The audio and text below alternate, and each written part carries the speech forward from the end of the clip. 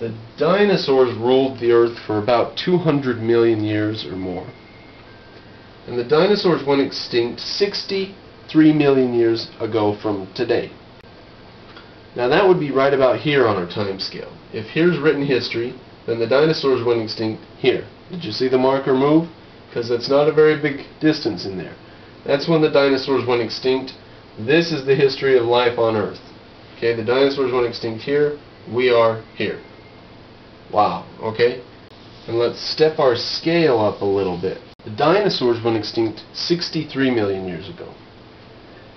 Humans last branched off, one of the important branches for humans from monkeys evolutionarily was 20 million years ago, approximately. And there are other important branchings, but the one we're going to look at is 20 million years ago. Humans branched off from an ancestor of monkeys and humans. And we're going to call this our 20 million year section. So remembering the dinosaurs died 60 million years ago, that would be 3 lengths of this whiteboard. So this is our scale now. Now, we're talking about where we branched off from the monkey genetically, basically. An ancestor of the monkey branched into us and what turned into the monkeys. And for all this time, something's going on, and eventually we get to a point where we're genetically modern humans. That's about 100,000 years ago. Some people are going to say 40,000, some say 120,000, but we're going to say 100,000 years ago. Now if this represents 20 million years, then 100,000 years is going to be right about here. Okay, so this is where we branch off from the monkeys, and this is where we become genetically modern humans. And all this in between is maturing into modern humans. Now that's 100,000 years, and this is 20 million. And right about here is where we see the first stone tools in history, 7 million years ago. And it's the Swiss Army knife of the Oldovian period.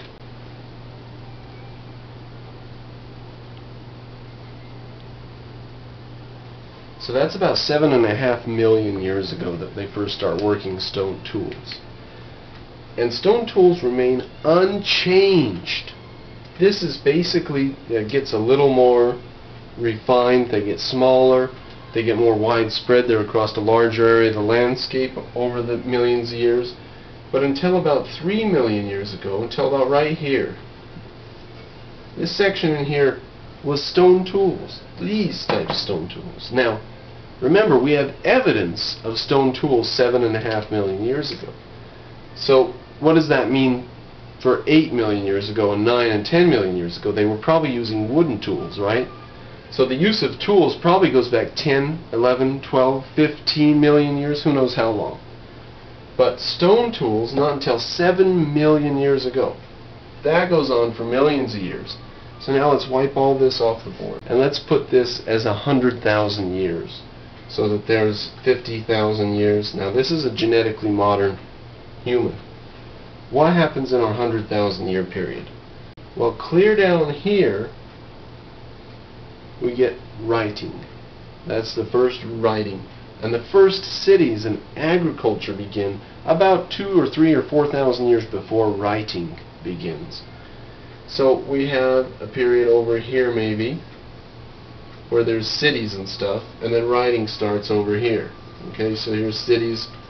So we're going to call this period the rise of civilization. This is genetically modern humans. What were they doing all this time? Well, now that's the story of anthropology, and we're not going into that. It's a very interesting story. If you ask me, it turns out they were sitting in little collectivist tribes, building up the concepts that eventually allowed society to occur.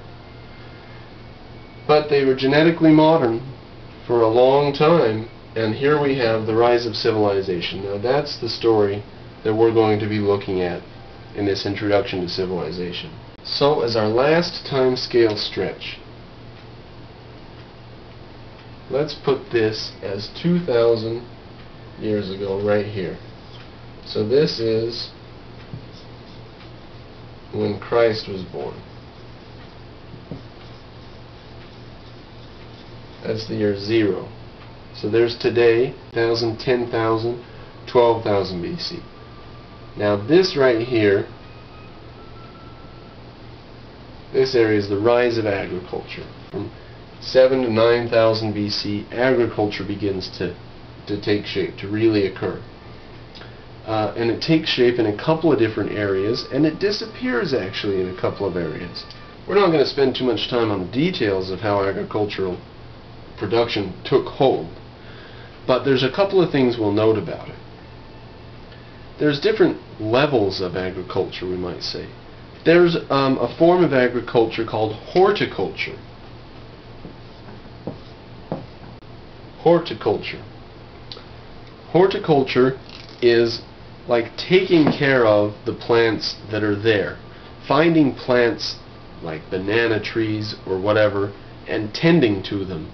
Watering them or taking the weeds out from around them or whatever. Making sure that they're good and fine. And that is a step that must have come before agriculture. Like people finding good stands of wheatgrass. And you know, wheat that we have today is like retarded, huge bulbous seeds.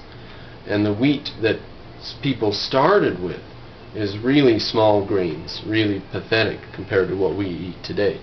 We've got these fantastic evolved forms of wheat and grain and fruit and so forth. But horticulture was the first step towards that. Horticulture is where they took wild plants or animals and sort of used them towards their benefit without taking the next step to agriculture. And then agriculture is the step where you start planting the seeds where you want, when you want, instead of just finding it in nature. Horticulture.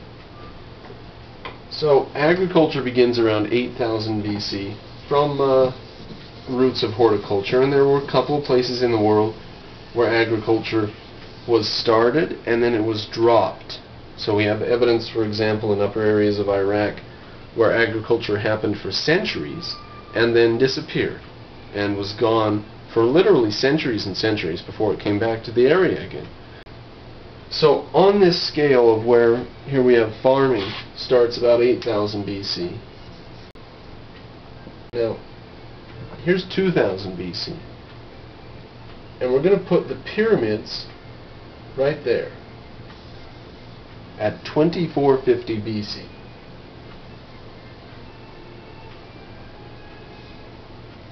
Now the pyramids, you probably know, were actually built over a fairly long period of time. 800 or 1,000 years is how long the pyramid craze lasted in Egypt. And maybe longer than that. And the early pyramids were kind of funny looking. The early pyramids were like this. And they stepped inwards. The really ambitious later ones that were just perfect monoliths was a development that came after centuries of developed culture in the area. So how is it that we sat for thousands and thousands of years building stone monuments and growing grain, and then in 100 years we went from having the plane, the train, and the automobile to being on the moon and nuclear energy and everything else? How did we get what we have today? I hope you're seeing the scale of vast amounts of history and what we've achieved in the last century or two in the United States of America. The first big question, what made America possible? The second big question, what makes any type of progress possible in any country in history? Those are the two primary questions that I think you learn from dealing and learning history, but also the myriad different little morals and things, just little tidbits about history and inspirations from different individuals and stories that you would never dream of occur in history. So that's our motivational first installment in Ancient History of Civilization. So in the first real video in it, once our introduction now is out of the way, is going to be on the development of writing and the alphabet in Mesopotamia, cuneiform.